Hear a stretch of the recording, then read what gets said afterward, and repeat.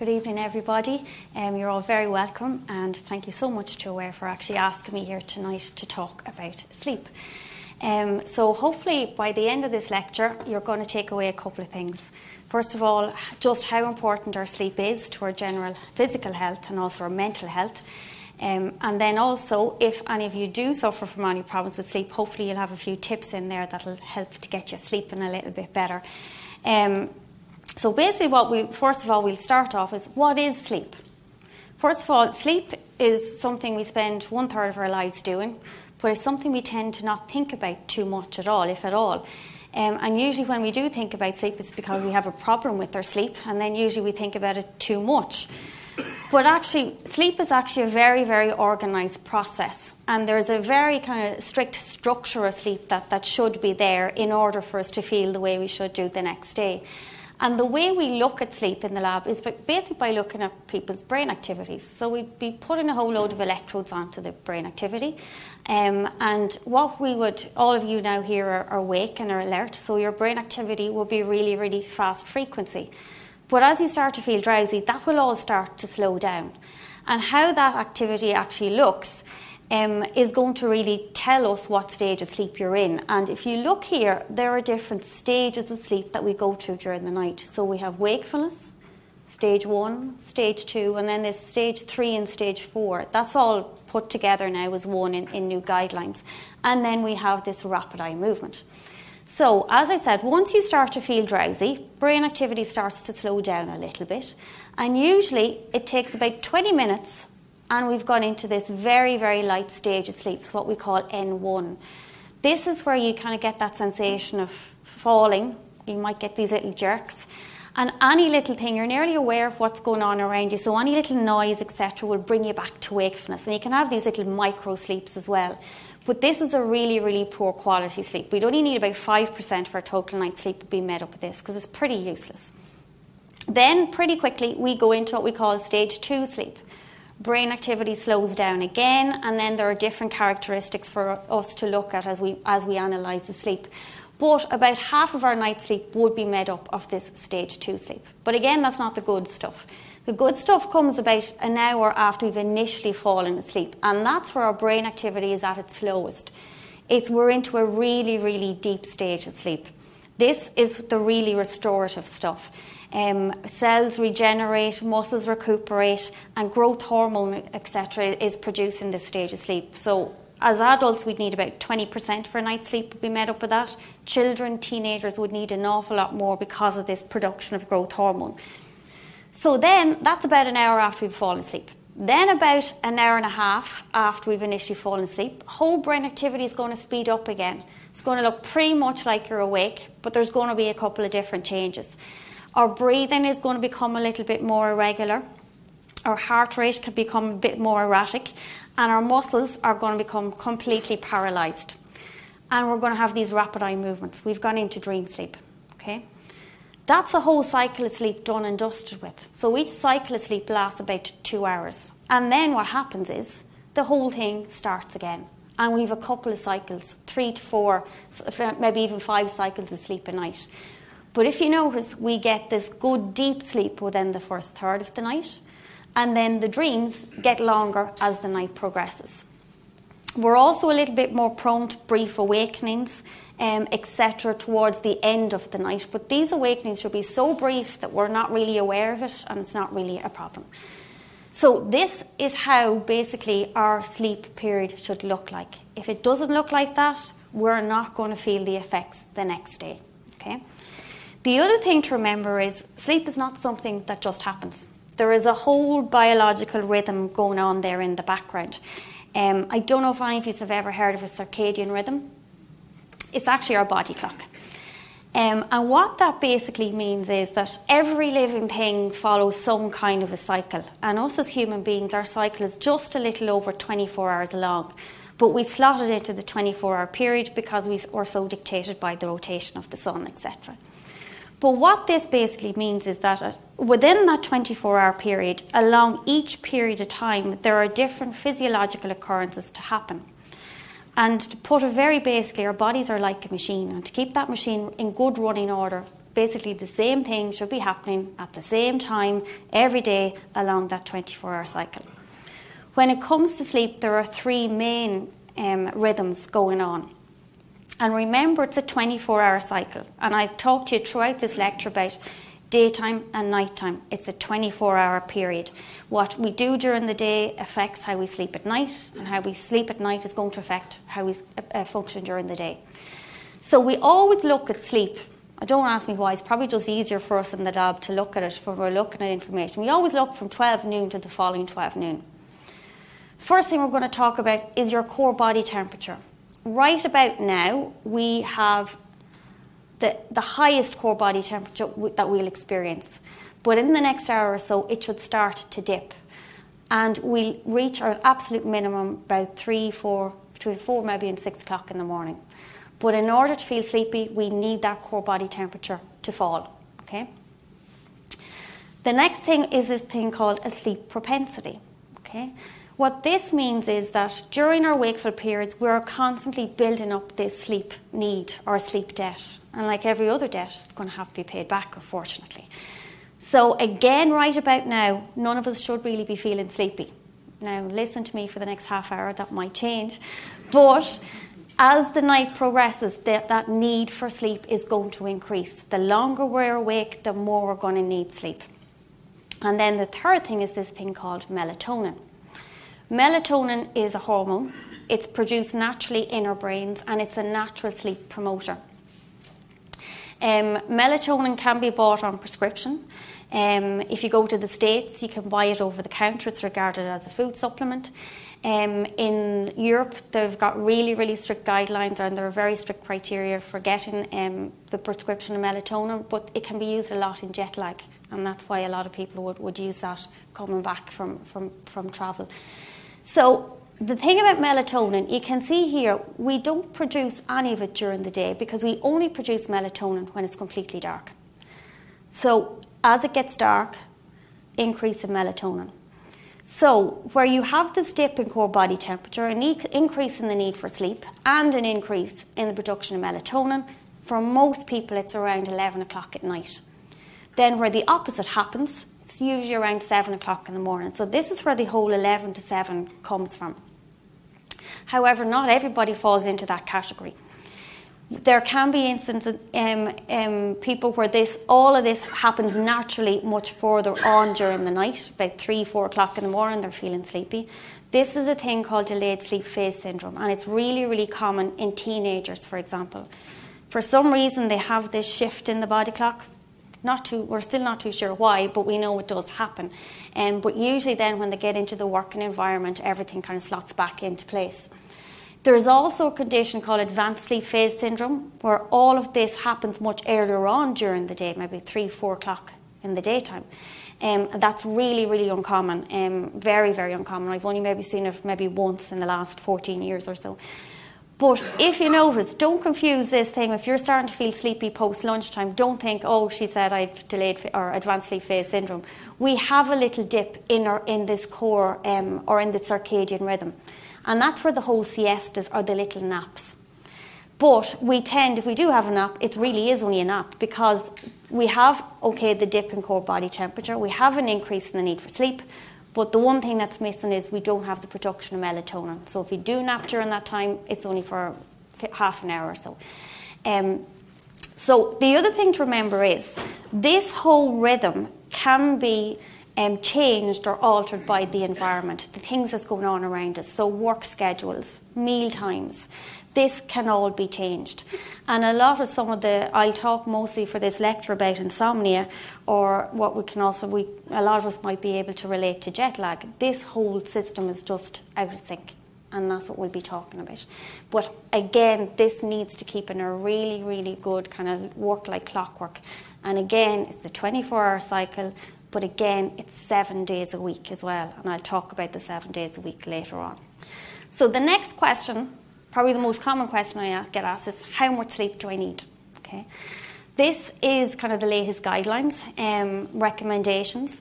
But what I'd like you to get from this slide is that our need for sleep decreases as we progress through life. So this is kind of a slide showing what may be appropriate, what's recommended, and then what's not recommended. So you can see a newborn baby anywhere there between 11 and 19 hours may be appropriate, with this 14 to 17 hours being recommended.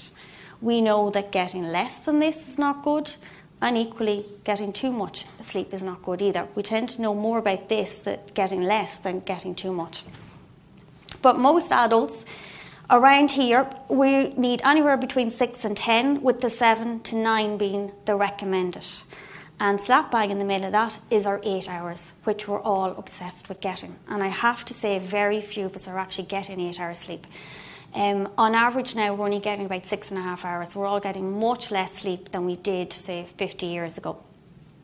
But we're all running around panicking and, you know, getting very anxious about we're not getting our 8 hours. As I said, we're all obsessed with this 8 hours.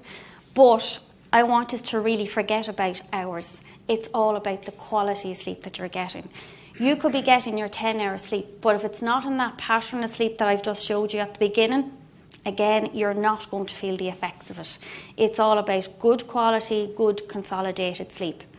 And a lot of patients I would see in the insomnia clinic, the one thing they can't get their head around is that post-treatment, they tend to be getting a little bit less sleep than post-treatment than they did before the treatment, but they feel so much better, and that's the one thing they can't still get their head around about. But it's all about the quality of sleep that we actually get. So try not to focus too much on numbers. It's how you feel the next day. So what happens if we don't get this normal sleep?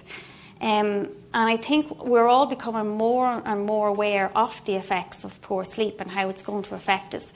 So we can all associate what it's like to have the effect of one poor night's sleep. Okay, so we have the short-term effects of not getting good sleep. So usually the most common effect is feeling sleepy the next day. You'll have yawning. Your memory might not be just as sharp, your concentrations might be not just as sharp as they should be, and you might be a little bit irritable. We can all associate with the little child that's overtired, they get cranky. Adults are exactly the same. We get cranky if we don't get a good night's sleep.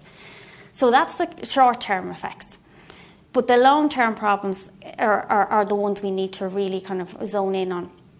And all the studies have shown that if we go and have consistently poor quality sleep, it does lead to things like obesity, risk of diabetes, an impaired immune system, cardiovascular disease. All of this has been linked to poor quality sleep as well. And I can talk about some of the different disorders that we do see. We also see now with children as well, their growth suppression as well can be a problem as well if they have problems with sleep. So sleep is now regarded as the third pillar of health, along the other two being diet and exercise. We all know about how important it is to have a good diet. We all know how important it is to have good exercise and regular exercise, but nobody tells us about sleep, and it's just as important as the other two. So it's absolutely vital. We can't live without sleep, basically. Some scary facts, just kind of like to throw them in. So these are kind of really kind of accidents or that have happened that would have been well known in the media and have all been related back to sleep. Majority of the time, people on shift work. Back in '79, the nuclear accident at 3 Mile Island. The one we all know about was the Chernobyl meltdown. Space Shuttle Challenger explosion, American Airlines flight in '99. Obviously now there's a recognition in the medical end of things for the lack of sleep and medical errors, but medical doctors, nurses, they're still doing crazy hours. So all the studies that have been really done, a lot of them have come out of the States. And they did a study, and it was showed that insomniacs had double the rate of absenteeism as people that didn't have sleep disorders. The new buzzword in HR is presenteeism. Okay, you might be at work, but you're really not. You're there physically, but mentally you're not. And I would see a lot more companies asking me to come in to talk to them to try to get the most out of their staff, because sleep is a huge, huge problem, and sleep deprivation. I suppose when it comes to money talks, as they say. And way back as far as 1990, Again, another American study, it showed that insomnia, and this is just insomnia, which is just one sleep disorder, cost the US economy $15.4 billion a year. And I said, that's in 1990, and that was insomnia. And I'd say our insomnia rates have probably gone up since that as well. So, I mean, this is a huge financial burden as well. You might be sitting here saying, well, look, I'm not going into work in a nuclear plant, or I'm not going to be flying airplanes. It's not really going to be a life or death situation if I go into my desk and I'm not really as sharp as I should be. But the one thing that we do every single day is we drive. And sleepy driving is a huge risk. The RSA have done a lot of media initiatives around this in the last couple of years. They've had ads on TVs as well. So sleepy driving is so dangerous. Really, if you're sleepy, you shouldn't be driving in the first place. But again, these are studies from the Road Safety Authority. It shows that 1 in 5 driver deaths in Ireland may be due to driver fatigue. And also, with these accidents, they can be 3 times more likely to result in death or serious injury. That's because when you're sleepy, you don't have reaction times. And then it was highlighted in the media last summer. There was a 64-year-old man. He was jailed because he fell asleep at the wheel. You might remember it, and he ran into a young mother who was out wheeling her baby. So, I mean, even the European laws for driving have really taken sleepiness on board. They've now very strict guidelines. If you are sleepy and you present to your GP, they won't sign you off for your licence. Your insurance companies, they won't cover you if you have a known sleep disorder that's not treated. So the whole thing about sleepiness and driving is really starting to really pull its weight. So why are we sleepy? Okay, there are actually over 80 sleep disorders in total, and they're categorised into different subcategories. We have intrinsic sleep disorders, insomnia, which is the most common sleep disorder of them all. There is a thing called obstructive sleep apnea. This is a respiratory sleep disorder. So during your sleep, your airway collapses in on itself. And you either stop breathing or you have a reduction in your breathing effort. Along with that, you have drops in oxygen levels, sends the signal to the brain. Brain's way of rectifying all of that is basically trying to wake you up. You're not aware that you're being woken up, but you're being dragged from a deep sleep back to a very, very light sleep. So the whole sleep would be very fragmented. The quality of sleep wouldn't be good either. So that can lead to extreme sleepiness during the day, and also can lead to cardiovascular disease if it goes untreated. Some of the most common symptoms, snoring, but it's not just the snoring, it's the pauses in the breathing that goes along with that. Getting up to go to the toilet during the night, waking up with a dry mouth, and feeling sleepy the next day. The other intrinsic sleep disorder is narcolepsy. Again, this has had a lot of media attention in the last couple of years due to the post-swine flu vaccination. A lot of young children, young mothers, healthcare workers did develop narcolepsy, which is a neurological sleep disorder, and that was post-swine flu vaccination. It's a lifelong condition. Again, tend to be very sleepy during the day. They have very fragmented sleep. They can have abnormal behaviours in their sleep, and they can also have a thing called cataplexy, where they basically lose their muscle tone. And I said it is a lifelong condition. And then we also have a thing called hypersomnia. That's just basically the opposite to insomnia. Insomnia is not being able to sleep, and I'll talk about that just in a bit. But hypersomnia is sleeping too much. Okay, then we have the extrinsic sleep disorders. This is inadequate sleep syndrome, which a lot of us can be suffering from. Alcohol or stimulant dependent, because that can really change the whole structure of our sleep and have a huge impact on the quality of sleep. And then we have these circadian rhythm sleep disorders. Again, going back to that whole body clock, that's when it's basically out of sync. So things again like the jet lag, which we can experience, shift work disorder, and the delayed and advanced sleep phase syndrome, which I've already spoken about. So that whole rhythm is just out of sync. And then we have the parasomnias. These are my favourite. These are all the abnormal things that people get up to while they sleep. So things like sleepwalking. We have the nightmares. We have REM sleep behaviour disorder. And believe me, people can get up to very, very strange things while they sleep. Nothing shocks me anymore. And then we have the disorders that are associated with medical or psychiatric associations. So we have panic disorder, anxiety, dementia, nocturnal epilepsy, Parkinson's, and things like COPD and asthma, etc. So, as I said, for the purpose of this talk, I'm going to concentrate on insomnia because that's what I kind of specialise in. There are lots of statistics out there, none coming from Ireland, but we think it's usually, most studies are showing that 10 to 15% of the population suffer from insomnia, which is a huge percentage of people. In people suffering from depression, that jumps up to over 80% of people with depression also suffer from insomnia. So it's a huge, huge amount.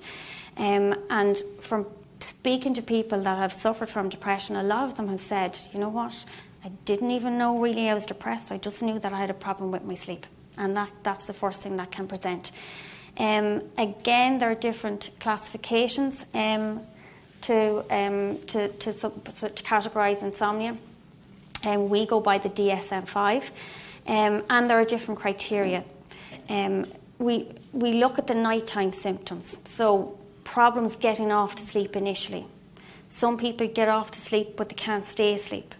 Then we have what we call getting restless sleep, or you can have early morning awakenings, and this is all despite adequate opportunities to get that sleep. Then what we look at then is the daytime symptoms. Remember, it's a 24-hour cycle, so how the night goes is going to affect. And also, just going back on this, I said, just to go back to this criteria here, sometimes you might just have one of them. You might have a bit of everything, or they can also change. It might start off that you have a problem getting to sleep, but 6 months down the line you might get off to sleep, but then you find you can't stay asleep. So this, as I said, it can be a mixture, it can be one, or it can change. That also needs to be happening at least 3 nights out of 7. Then you have the knock-on effect, the daytime consequences. Obviously, the first effect, feeling sleepy, poor concentration levels, short-term memory, not great, not quite as good as it should be, mood disturbances, I've mentioned the irritability, reduced motivation, okay, reduced energy, and again, more prone to the errors, accidents at work, and again, the driving. You can also have headaches, and you can also have tummy upsets. And along with this, with insomnia, once you have all of these in place, then what usually comes is a concern or a worry about sleep.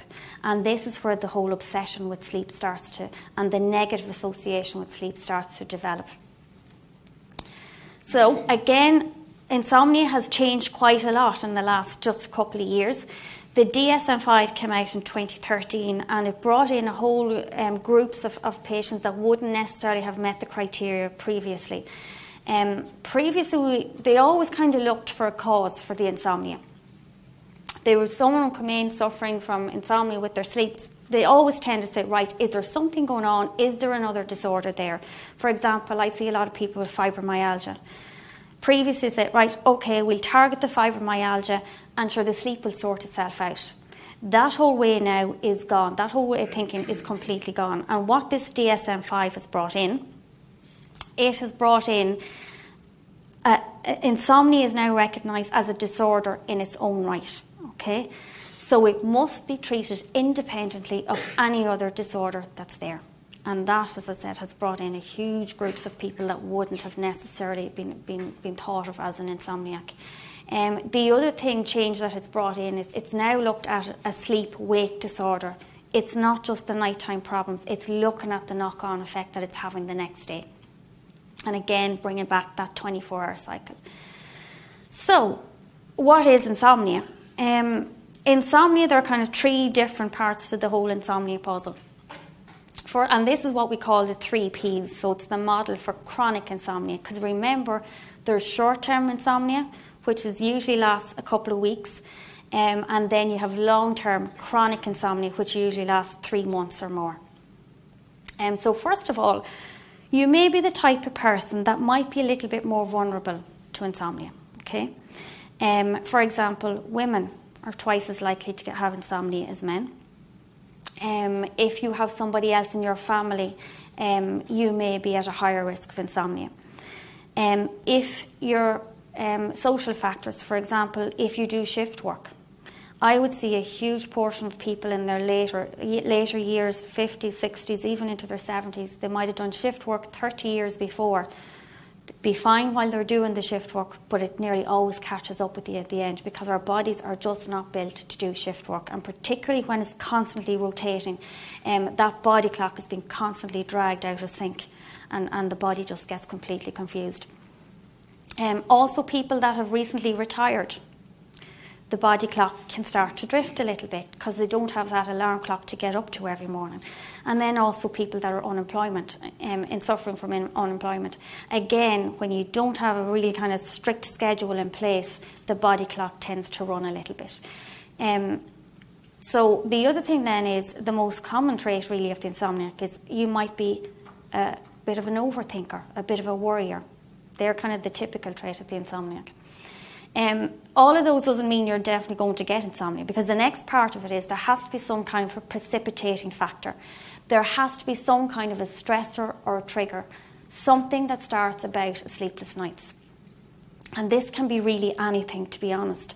A lot of the time we look and say, look, something really bad must have happened. Obviously illness, that can start about a psychiatric illness or a stressful life event. But I've seen people in the clinic where it's actually something good that has happened. It could be anything. It could be, I had one guy he was an apprentice carpenter. He went home, he realised he'd cut out the wrong piece of wood. He started to panic, couldn't sleep that night. The next night he didn't sleep, the next night he didn't sleep, and that's where it all started. I had one lady who had just celebrated her 50th birthday party. She said it was the best night of her life. She went to bed that night, she was so excited she couldn't sleep. She thought the next night, okay, I'm definitely going to sleep tonight. Sleep didn't happen. And then the panic set in and the worry set in, and that's where it all stemmed from. So it really can be anything. The next thing then, though, is what keeps the insomnia going is that stressor or trigger might no longer be there. So we say, well, why hasn't the sleep gone back to a normal pattern? Because what happens then is when you fall into a bad pattern of sleep, you start to develop these bad habits to cope with the fact that you're not sleeping well. So you might be taking naps during the day. You might be trying to go catch up for sleep at the weekends. You might be drinking too much coffee to keep yourself awake. So what happens then is, it's like everything else. If you constantly do something over and over and over again, it becomes the normal. So this poor pattern of sleep has now become the person's normal pattern of sleep. And that's what we call psychophysiological insomnia. It's basically a learned behaviour kept going by bad habits. So, again, common causes. I've gone through these. I'll skip on from that. Just a little bit about sleep disturbances in psychiatric disorders. Obviously the depressive disorders, bipolar, generalised disorders, panic disorders, post-traumatic stress disorders and schizophrenia. And again, when we talk about these disorders, it's nearly always the insomnia, okay? And again, as I mentioned just earlier, over 80% of people suffer from insomnia and also depression. Hypersomnia that I mentioned was the oversleeping. You tend to see that a little bit more in the younger people that are suffering from depression, and then as they get older, then it's usually the insomnia. I have to say, to be honest, it says 40% they're hypersomnia. I see a lot of the younger people suffering from depression, and it would be more so an insomnia issue than the hypersomnia issue. The other thing to remember that insomnia, it's an independent risk factor for development of depression, and it's also an increased risk for its reoccurrence. So the insomnia can be a predictor that for someone that's already been diagnosed with depression, can be a predictor that there may be another bout of depression down the line. The other thing that the studies have shown, and it's now believed that there is actually a threefold increase in the risk of suicide in someone that suffers from depression and insomnia. So this will just show you that how important it is to get to target their sleep in someone that's suffering from depression as well. It's absolutely vital to get their sleep sorted as well. This is just, again, this whole pattern of sleep we call sleep architecture. Again, this is the normal one, going back to the very first slide that I showed you.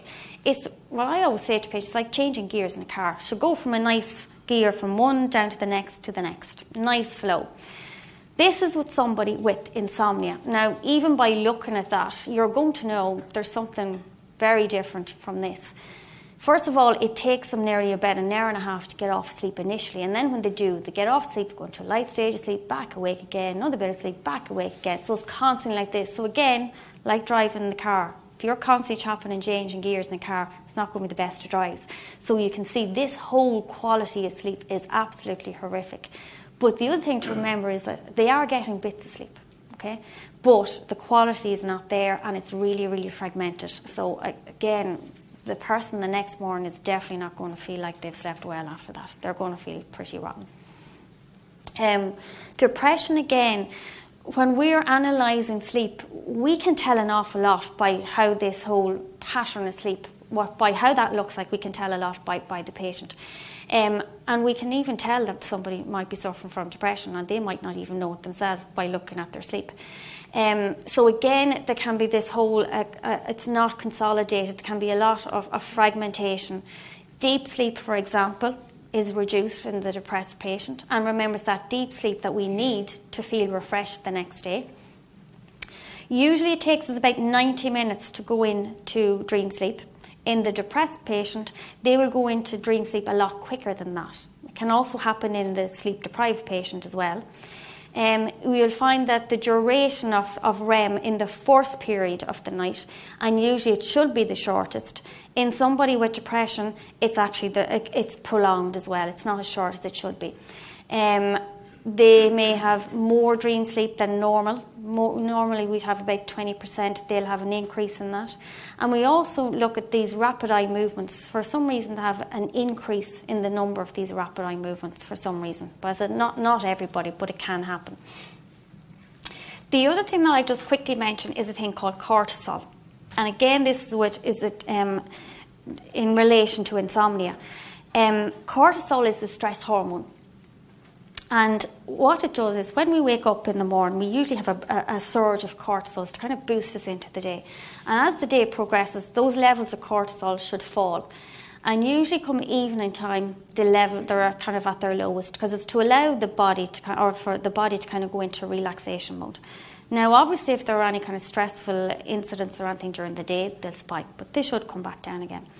But with people with insomnia, it's shown that they have higher levels of cortisol prior to sleep. And with the higher levels, cortisol, it leads to this, what we call hyperarousal activity in the brain. So as I said, the brain activity should be slowing down, but you can see little bits where it's actually speeding up because it can be associated with these higher levels of cortisol. So I'll talk about relaxation just before I finish up. So it's really, really important to be as relaxed as you possibly can before bedtime. And it's easier said than done, because I suppose when you're having a problem with sleep and you don't know how that night, whether it's going to be a good night or a bad night, or you're going to be tossing and turning, you're going to be stressed before going to bed. So those levels of cortisol will probably be higher. So you need to kind of get them down and be as relaxed as possible. So, treatments for insomnia. As I said, there are different treatments for all the different sleep disorders. I'm zoning in on just insomnia. And there are basically two main treatments, and I suppose they go into short-term and long-term. Short-term is the medication, the sleeping tablets that we're all familiar with. And then the long-term treatment is this cognitive behavioural therapy for insomnia. Now, they use cognitive behavioural therapy in a lot of different disorders. This one that we use is purely geared towards insomnia. We're just targeting the insomnia. I suppose medications, they have been the most commonly used down the years, and they still are. But really, we now know the long-term effects of people being on sleeping medication long-term. But I suppose GPs are usually the person that has most contact with insomnia, because it's very seldom that the insomnia person actually gets into the sleep lab, because there's not a lot we can do either. But medication has really been the only choice, because there has been no other option, because referrals to CBT programs are pretty non-existent in this country, to be honest. The UK, they're way ahead of us. It's run on the NHS. Here in Ireland, as I said, it's pretty non-existent. So we now know the long-term effects, or the effects of long-term medication and the sleeping medication. And all the guidelines suggest that sleeping meds should really only be prescribed for 2 weeks at a time. I have seen people on sleeping medications for 30, 40 years. You will find that a lot of GPs now are getting a lot stricter on prescribing you the medication. You go to the GP, you will tell them your problems. They say, okay, I'm going to prescribe you sleeping medication, but you're getting 2 weeks, that's it, you're not getting any more. But then again, I've seen people who've changed GPs because they know the next GP down the road will prescribe them. And also as well, a lot of us, when it comes to sleeping medication, we have no problems in taking your friend's medication or your mother's medication or your aunt's medication. And when you think about it, if somebody, you'd never think of taking their heart medication, but you've absolutely no problem taking their sleeping medication, and really you should not be doing it. The effects of the medication, obviously the hangover effects, okay, the next day. You can feel really, really rotten after you take sleeping medication. I would see people, they might wake up 4 o'clock in the morning, can't sleep, they decide to take a sleeping tablet at 4 or 5 o'clock in the morning. Then they're getting up at 7 o'clock and they're driving their car. They might as well be taking a couple of pints and driving the car. Okay, so it really can affect your ability to drive. You have short memory loss. Older people are more at risk of falls if they're on sleeping medication. Obviously, when you start off on one dose, you'll start off on the lowest, but you'll find you have to keep upping and upping the dose to have the same effect. And you'll get to a stage where they basically just don't work anymore. But you stay on them, because one of the major effects of coming off the medication is a rebound insomnia, which is usually worse than whatever started you off on the medication in the first place. So you're kind of stuck in that cycle. So obviously long-term use can cause a dependence on it, and then it can cause anxiety and, ironically, sleeplessness and depression. Okay. You also need to be careful if you're on other medication, because there can be interactions with the other medications that you're on as well. Also, if there is any possibility of this obstructive sleep apnea syndrome, that can actually even make it even worse, because if it's muscle relaxant, it can make the airway close in even more and make the sleep apnea even more severe. So technically they shouldn't be on sleeping medication if you suffer from sleep apnea. So that's the short term. As I said, the long-term treatment. Anyone that works in sleep disorders medicines, we have to follow very, very strict international guidelines. And our governing body is the American Academy of Sleep Medicine. So basically they tell us the rules, what we do and how we go about diagnosing disorders and how we go about treating them. So cognitive behavioural therapy for insomnia is the only recommendation for long-term treatment of insomnia. And what this CBT does, it basically changes people's misconceptions about sleep, or their misperceptions about sleep, the faulty beliefs about insomnia that they've begun to develop, perceived daytime consequences, and it's got an 80% success rate. And I suppose if you think about any form of treatment, an 80% success rate is a very, very high success rate. So basically it's about teaching people, it's giving people the skills to manage their insomnia. So what is involved in this program of cognitive behavioural therapy?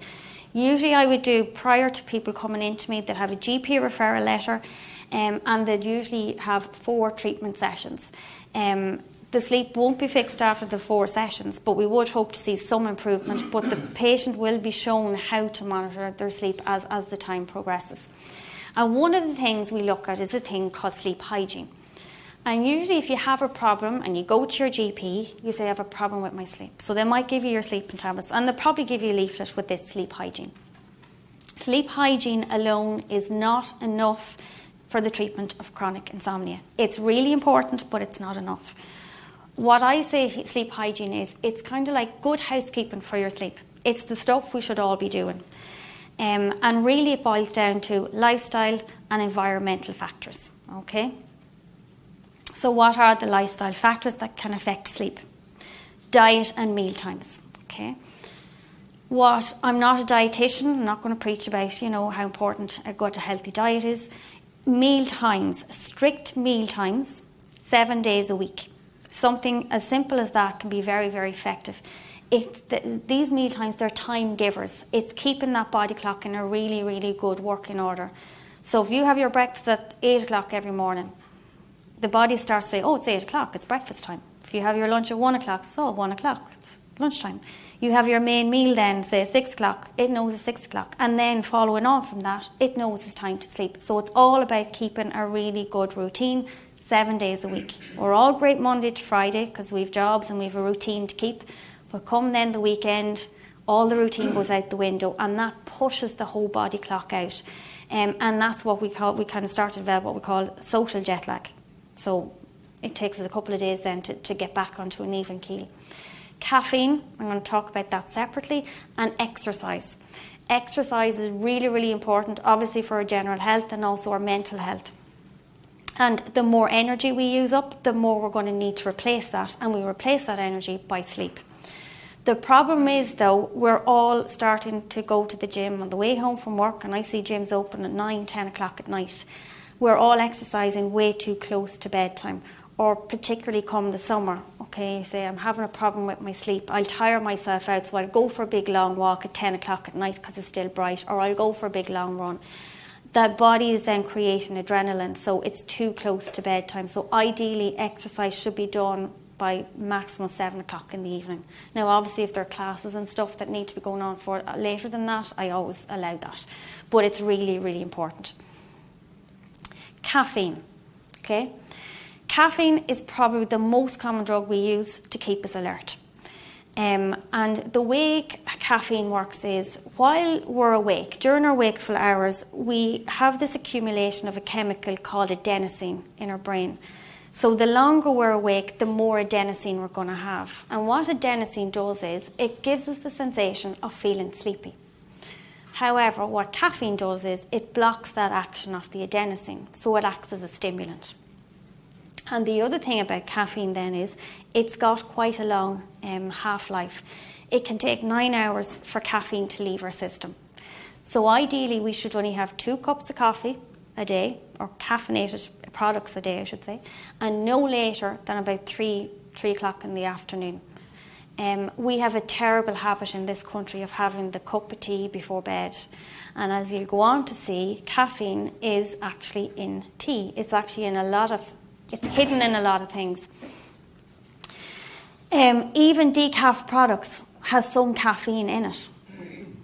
Hot chocolate, the kind of common thing that we'd have before going to bed. We think it'll make us feel sleepy. It'll actually do the opposite. There's caffeine in the coffee.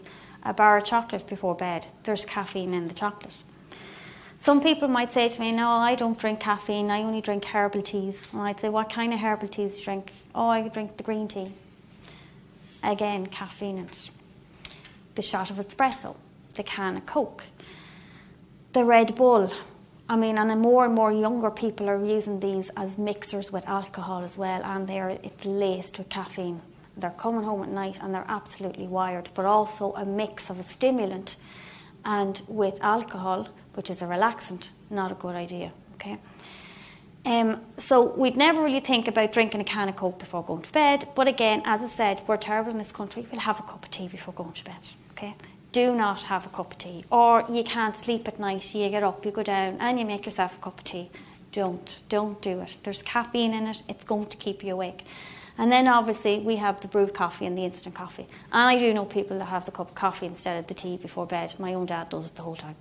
So please just be really, really careful with the caffeine intake. As I said, it's also hidden in a lot of products. If you take a headache tablet, if you look at the back of it, it'll have caffeine in it. If you have a cold or a flu and you take a remedy for that, there's probably caffeine in that as well. A lot of the fizzy drinks, not just the Coke, also have caffeine in it as well. Okay? So, environmental factors. So the environment in which we sleep is really going to determine how good or how bad we sleep. So the first thing we think about is noise. And this is unexpected noise or unexpected quietness, because the body is actually very good at adapting to its surroundings. So if you live just right under Dublin Airport, noise is probably not going to be an issue, but if you go for a weekend away and go to the middle of the country, you probably find it difficult to sleep because it's so quiet. Things as simple as earplugs can work wonders for people that are having problems with sleepless nights.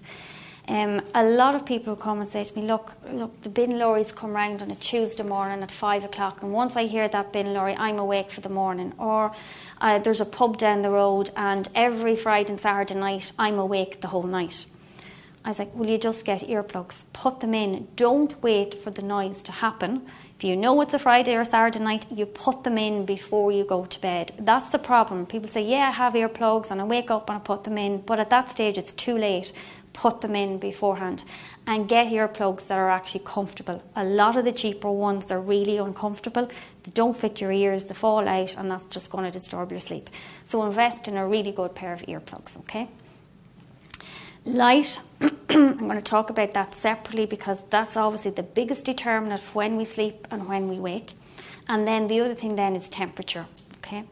So, light. As I said, light is basically light is our cue to be awake. Darkness is our cue to be asleep. The problem is, though, we're all being exposed to far too much artificial light. Okay, and the artificial light, the bulbs we all use now, they're all the energy efficient bulbs. Great for the energy, but they're actually really bad for our sleep because the wavelength of light that they emit is what we call this blue light. And it's exactly the same type of light that all the smart devices emit, okay? Blue light and sleep are it's just terrible for our sleep. It cuts down on that production of melatonin. So that's why it's really, really important to have all the smart devices shut down at least 2 hours before you go to sleep. The thing about the blue light, it actually has been proven to cut down on our production of melatonin. And remember, we need that boost of melatonin. I would see, and particularly this time of year, the amount of teenagers I'm getting into the clinic because it's coming up to exam time, they're not sleeping. But I see them, they're in the bedroom, they're on the laptop, they're on the iPads all night long, and this is keeping that melatonin levels really reduced.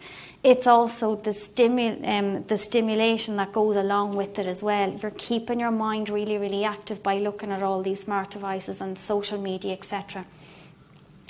And it's absolutely, I see children now having their bedtime story being read on smart devices. It's so bad. The other thing about it is that the production of this melatonin, there has been studies done now that we know now that people that have reduced melatonin levels, for example, shift workers, and they've done studies with nurses that do shift work, they're at increased risk of breast cancer. And in males that do shift work with the reduced melatonin levels, they're at increased risk of prostate cancer.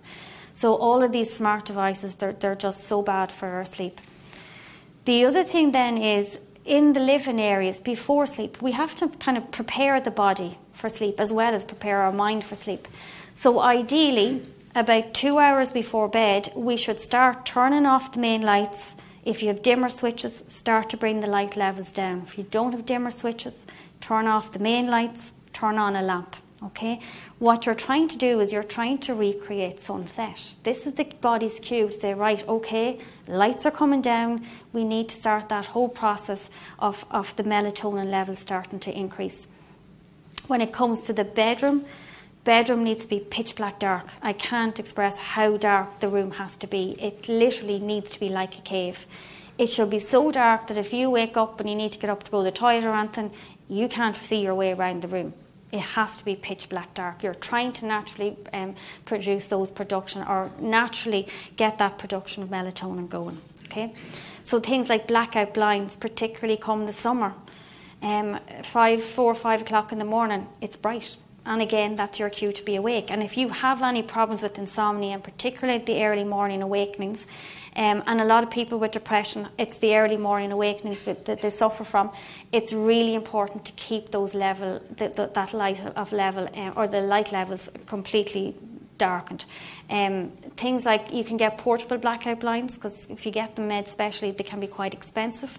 You can go into Smith's Toy Store. They have portable blackout blinds for children's bedrooms that you just stick onto the windows. They're about 30, 35 euros. They'll last you a lifetime. It'll be the best investment.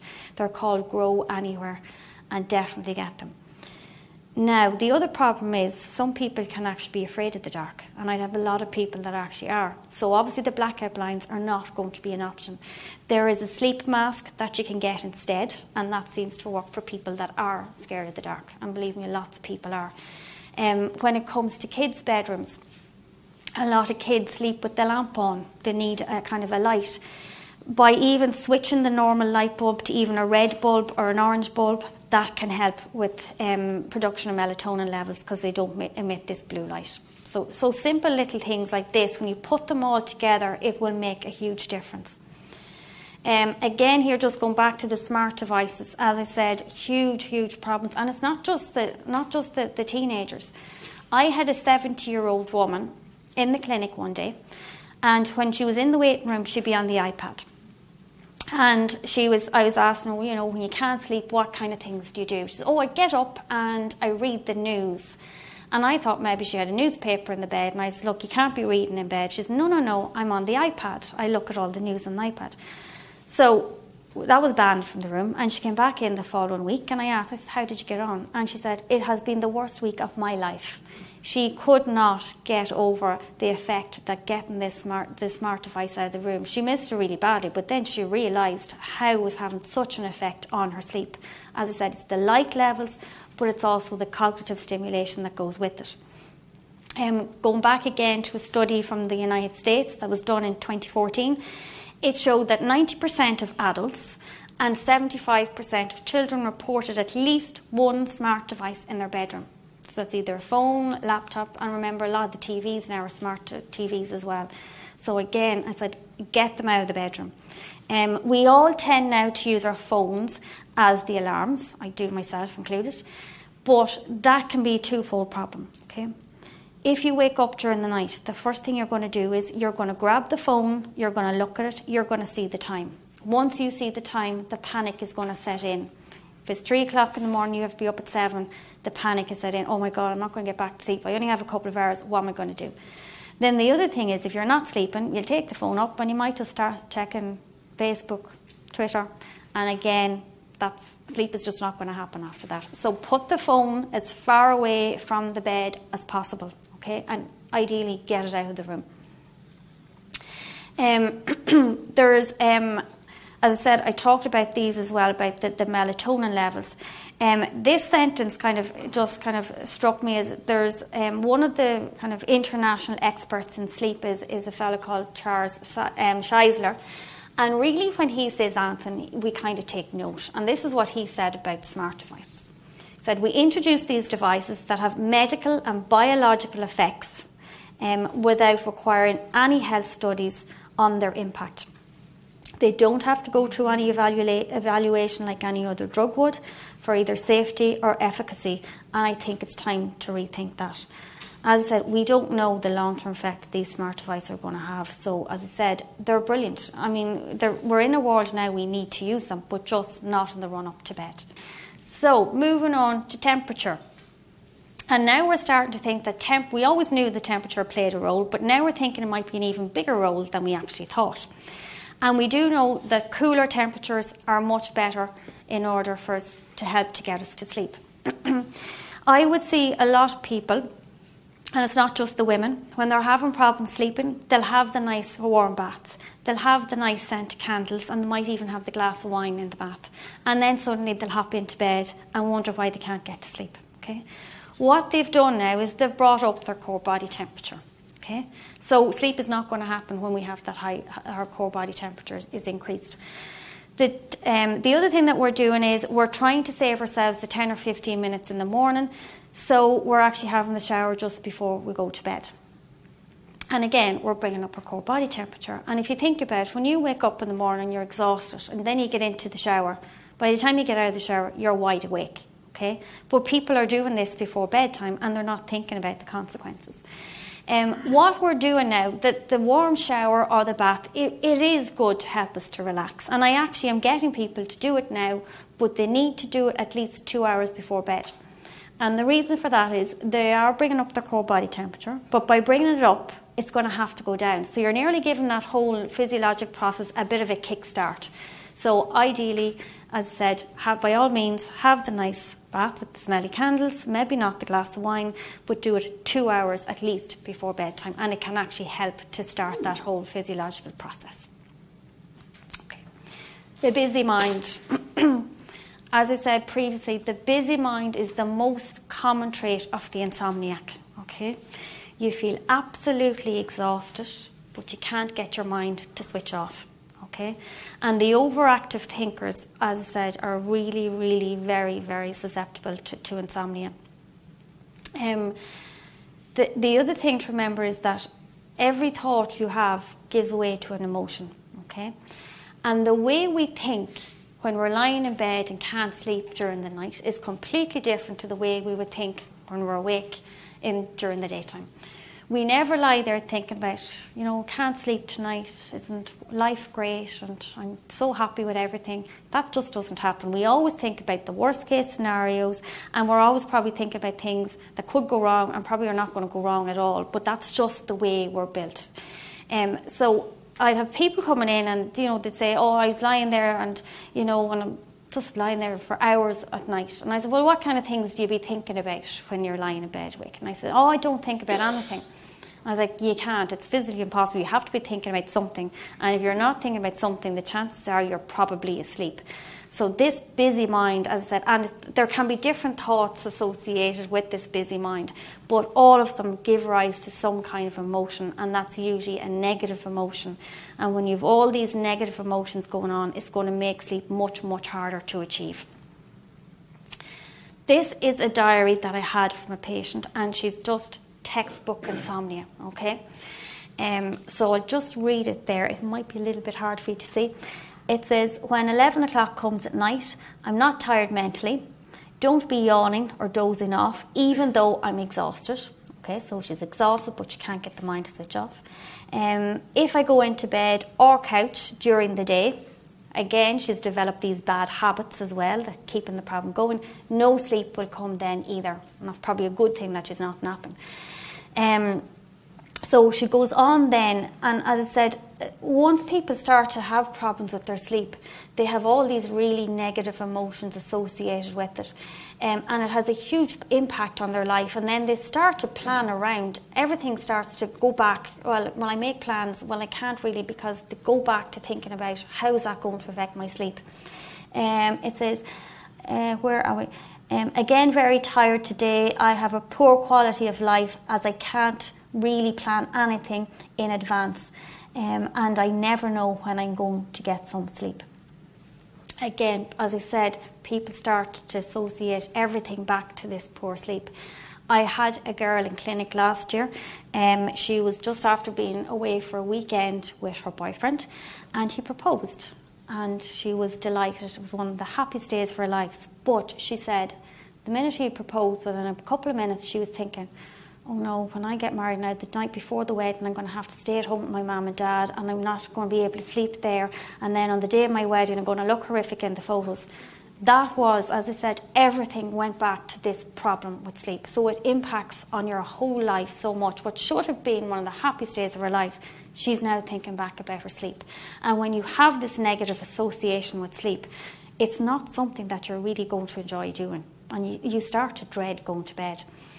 Again, this going back to this lady, this here is a little snapshot of a little monitoring device that I get patients to wear usually a week before they come in to see me. It's just looking at their sleep schedules, because a lot of the time what somebody thinks is going on is not actually what's happening at all. And this is the case with this lady. Each day here, or each line here represents a day. So what we're looking at, this yellow is just light levels.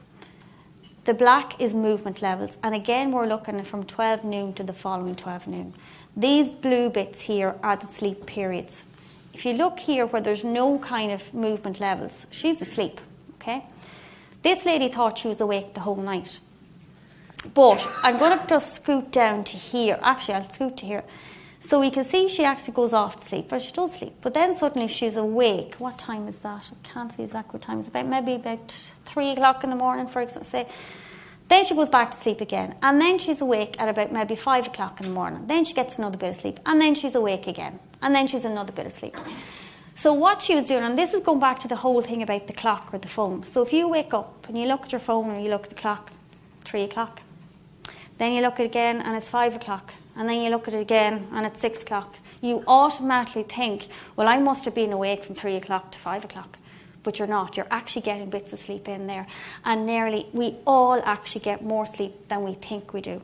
But when it is fragmented and these little bits put together, we're just not feeling the effects of it. Okay? So as I said, this can also, or what we think is actually happening with our sleep may not be the case at all. I have people as well ringing me up in an absolute state of panic saying, I haven't slept in 2 months. I'm like, well, actually, you have slept in 2 months because it's physically impossible to go without sleeping for 2 months.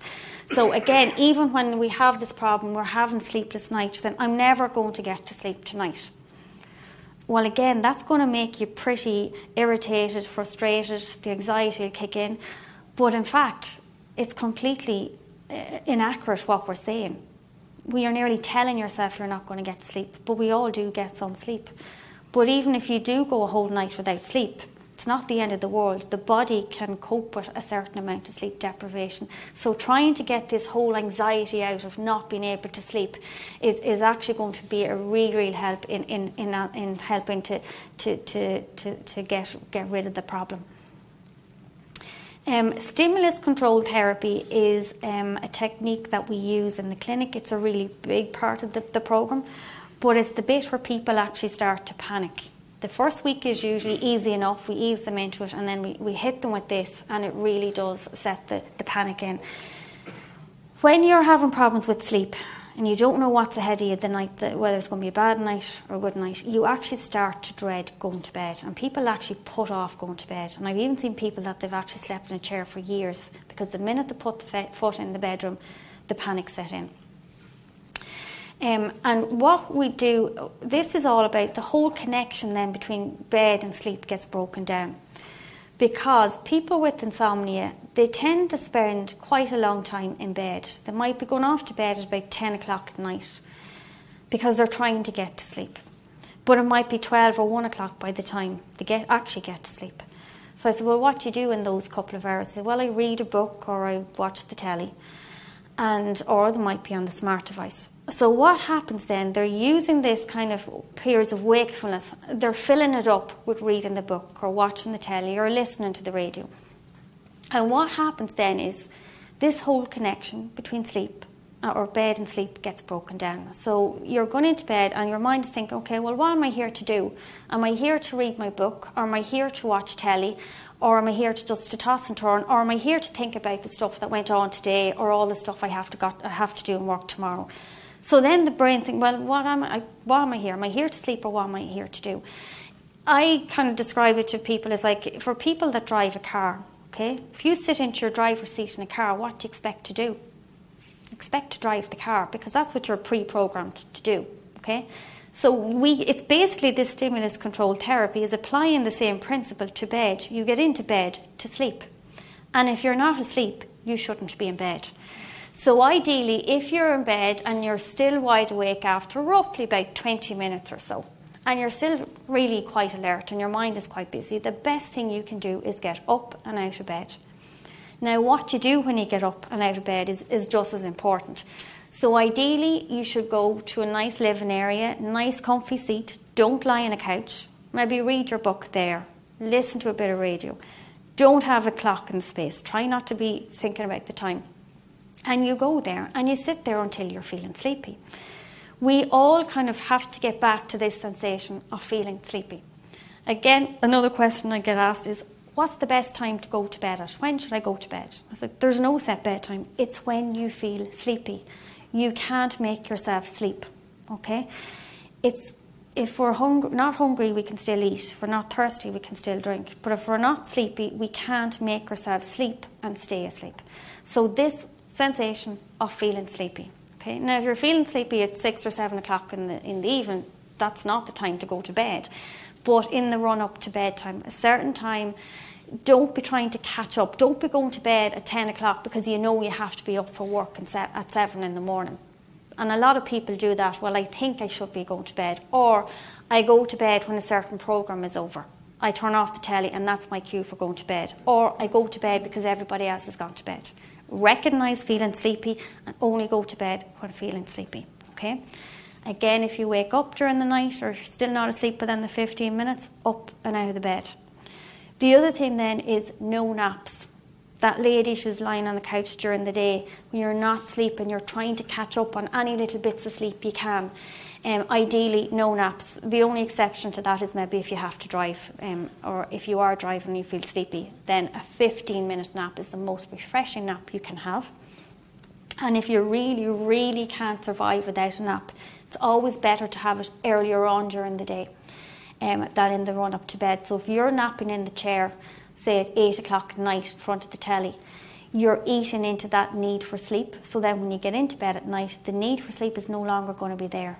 So try to avoid the nap in front of the telly. Earlier in the day is always best for a nap, but ideally do without. Because if you're getting enough of your sleep and the proper quality of sleep at night, you shouldn't need to nap. Okay? Because sometimes napping can be an indication that there is a problem with sleep. And then the other thing that we do is sleep restriction therapy. This is when somebody's suffering from insomnia. As I said, they spend all of this amount of time in bed, but only this amount of time asleep. And what this little monitor does, and in conjunction with sleep diaries, we get an average sleep time that they have over the period of usually about a week. And what we do then is we get that average and we restrict them to that amount of time in bed. What we're trying to do is increase the need for sleep. We're actually purposely trying to make them really, really sleepy. Because the more sleepier you are, the more you're going to need sleep. Okay, so you're probably going to fall asleep quicker, but you'll also stay asleep because the need for sleep is there. And that's what we call this sleep efficiency. Ideally, we should have a sleep efficiency of about 90%, which means we should be asleep for 90% of the time we're actually in bed. People with insomnia have really poor sleep efficiencies because they're doing all this other stuff in bed. Again, this is where use of a sleep diary comes in useful. And even for people, if you think you have a problem with sleep, it's no harm to keep a diary for a week. Because when you see it in black and white, it can maybe a couple of things that you're doing can actually jump out at you. And this sleep restriction therapy, again, I said, it can really put the fear of God into people. But it's based on their results. Because the thing with insomnia is no 2 nights are the same. Every night is different. There might be one night they might be getting 5 hours sleep. There might be one night they're getting 8 hours sleep. There might be one night they're getting 3 hours sleep. So what we're trying to do is get an average of that and try to re-regulate everything and get this whole circadian rhythm back to a normal pattern to set a good foundation, to try to get them sleeping for 90% of the time, but also to get pretty much every night the same. And then we're in a position to find out exactly how much sleep they actually need. Because if you're having different amounts of sleep every night, you have no way of knowing how much sleep do you need. So then what we do is we start to add on little bits of sleep to find out how much they need to feel refreshed. Paradoxical intention is another one. People with insomnia, they try really, really hard to sleep. And by the time they get to me, they've probably tried a load of other things that they might have tried relaxation exercises, they might be into other therapists, they may have done hypnotherapy, they could have done a range of things. But obviously none of them works, so that's why they end up with me. But if you ask a poor sleeper how did they sleep, they could give you all these things that they've tried and all the oils and lavenders and all of that. But if you ask a good sleeper, how do you sleep? Can't tell you, because they don't try to do anything. The more you think about sleeping and the more you try to sleep, the less likely it's going to happen.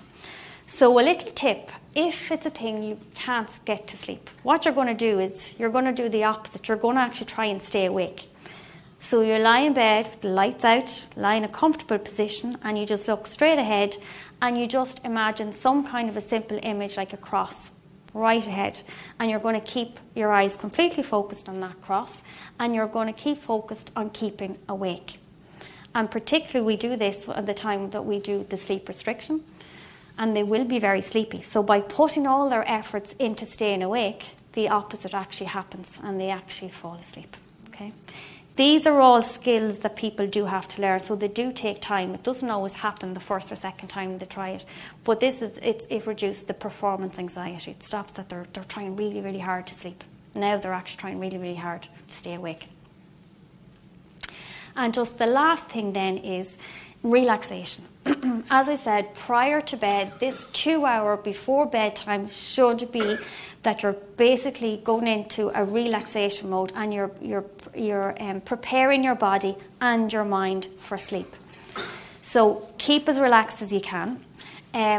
And usually when people get into bed, I give them a guided relaxation technique where they're actually listening to a technique. And the one that has been proven to help with insomnia is a thing called progressive muscle relaxation. Usually these techniques take about maybe 15 to 20 minutes. You can just even Google this and it'll bring it up. I know even Beaumont Hospital have a website as well that you can download these from.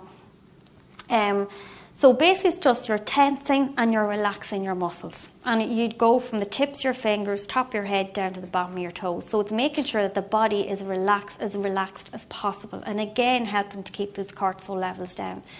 The other thing as well is that if you're listening to some kind of a guided technique, you're so focused on listening to that you're not really thinking about trying to get to sleep. And again, if use whatever technique, some people, if you don't like the voice of the person that's saying it, don't go with it. So get something that you like. Keep to make sure that's no more than 20 minutes long, because things like radio, for example, people say, oh, radio gets me off to sleep. It's like, yeah, great, it'll get you off to sleep, but if someone's talking into your ear constantly, it's going to end up waking you up again. So have something, if it's a piece of music, have it for about 20 minutes long. And because then by the end of that, if you're still wide awake, that is your cue to get up and out of bed. Okay? So it's really important to keep the body as relaxed as possible, but also the mind. So you do have to prepare your body for sleep. Okay? That's it. Any questions?